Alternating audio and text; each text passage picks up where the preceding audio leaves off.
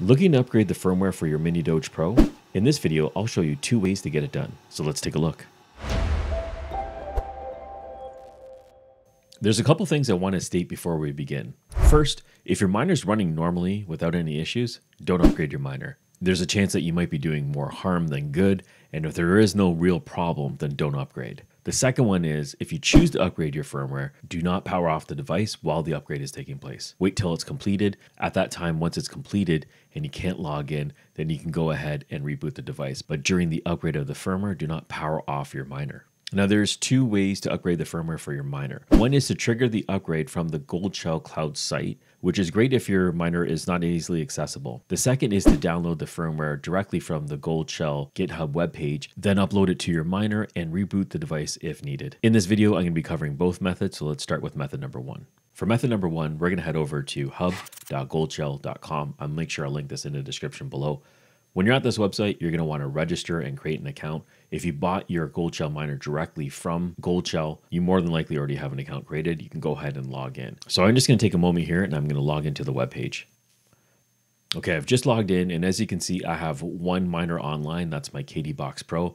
I'll be adding my second one in. And for me to do that, I need to get a secret key. To get that key, you're going to go over to the left-hand side under Account Settings, click on that, and then you'll see your key over here. This is a unique key just to your account, and any miner that you use this key with will automatically be linked to your account. So you can go ahead and click on the copy button on the right-hand side. And once you've clicked on copy, it'll save it into your keyboard.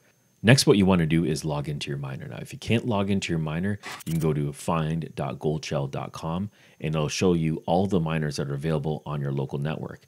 In this case, I have my KDBox Pro and I also have my Mini Doge Pro. And you can see over here just next to it is the IP address that I can log into it, or I can go all the way over to the right-hand side where we have the settings, click on that, and it'll log me into my device. Once we're logged into our device, we can go over to the left-hand side and click on System. Inside System, you're going to want to scroll down a little bit here and go to Cloud Control Settings.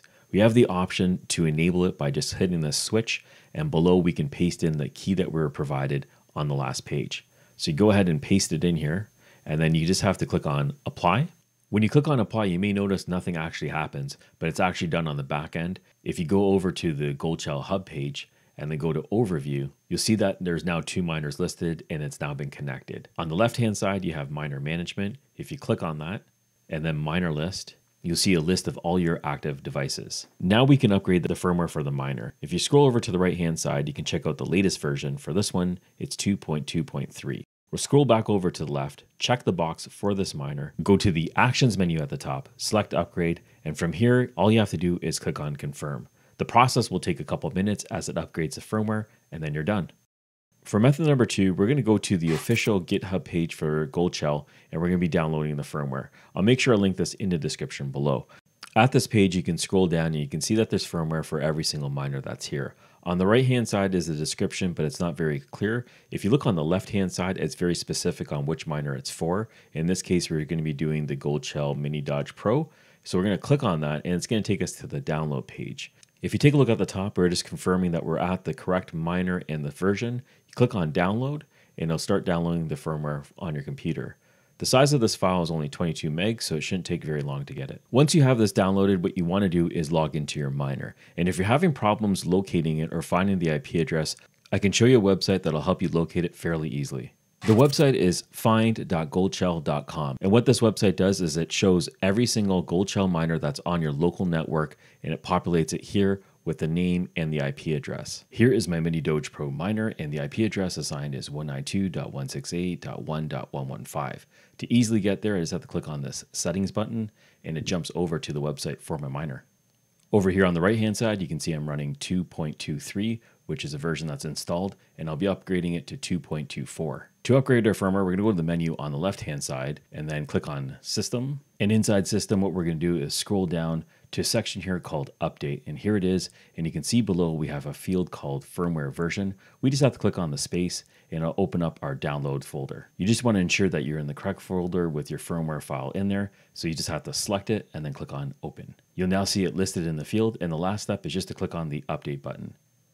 As it updates it, you can see the progress bar going all the way through. Definitely do not power off your miner while this update is taking place. The update might take a few minutes, so just wait for this progress bar to go all the way through. I'll jump over to the next step. Okay, and that only took a couple of minutes for it to take place. What I'm going to do is I'm going to just go over to the home screen, and you can still see that the version number is 2.23. I'm just going to refresh the window, and there you go. Now the version number is 2.24, and we've just updated the firmware. And now that that's complete, I'm just going to go over to the miner section. You can see I'm offline at the moment, but it might just take a minute or two. There you go. It just came back online. It usually takes a minute or two for it to connect, and then you'll be back online, and you'll be instantly mining again. I'm using DXpool to mine over here, and you can see that there's very minimal interruption. When I go to my main screen, you can see that there's no hash rate yet. This will populate in just a few minutes, and what I'll do is I'll jump over to that part. Okay, and a few minutes have just passed, and I've just refreshed the page, and now you can look at the hash rate chart here, and it's peaked all the way up to where it should be, and we're mining crypto again. DXpool is now populated as well, and you can see that my miner is active and online. Very minimal interruption. The entire down period might just be a few minutes as you upgrade the firmware. So that's how you do it. That's how you upgrade the firmware on your Mini Doge Pro Miner by Goldshell. If you have any questions, you can go ahead and put them in the comments below. If you found this video useful, please smash that like button. Consider subscribing to the channel. I have a lot more videos coming out. Thank you for watching. I'll catch you on the next one.